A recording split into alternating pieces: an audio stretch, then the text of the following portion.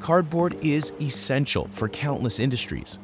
And the good news is that it's one of the most recycled materials in the world. But if so much of it gets reused, why do we still have to cut down millions of trees? In the US, more than 70% of used cardboard gets recycled, which is much higher than the rates for aluminum, glass, or plastic.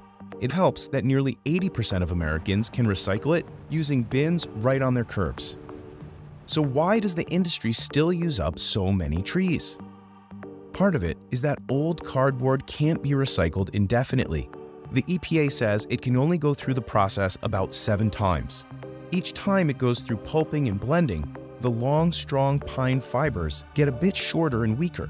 And eventually, the degraded paper bits simply wash through the screens and out of the process. So even if 100% of boxes got reused, making new ones would still mean cutting down trees.